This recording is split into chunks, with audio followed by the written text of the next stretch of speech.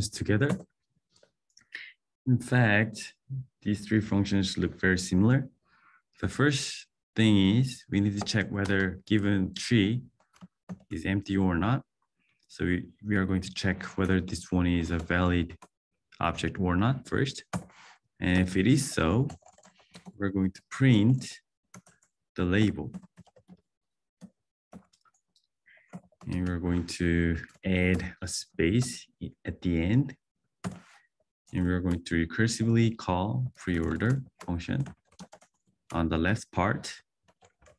And we're going to call this function on the right part.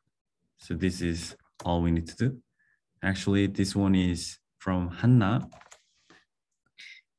And when we want to implement in order traversal, we're going to do the same thing.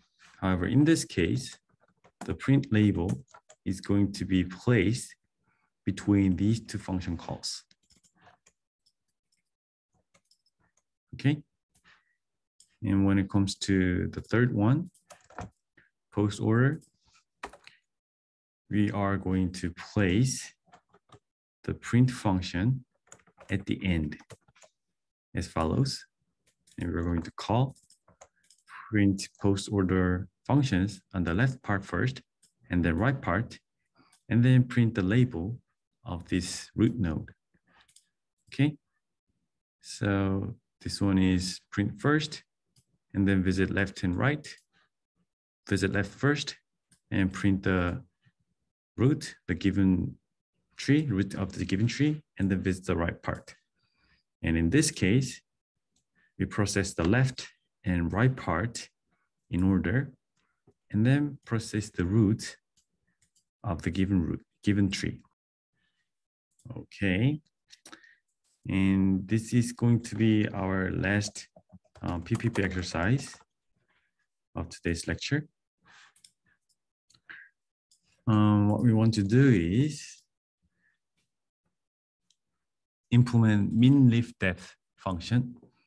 This function receives a tree and returns the minimum depth of any of the leaves in T.